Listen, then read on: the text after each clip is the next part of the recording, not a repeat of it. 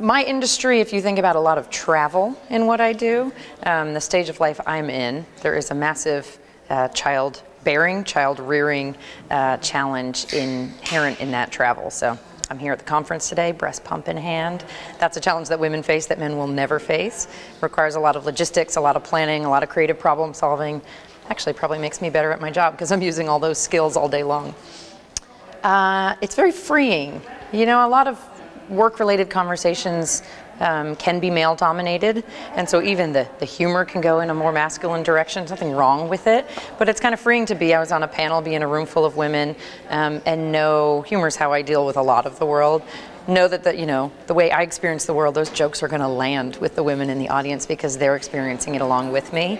So it's been a really freeing experience to know that of course we all have different walks in life, but we're having very common experiences that are specific to being women. So it's been a lot of fun.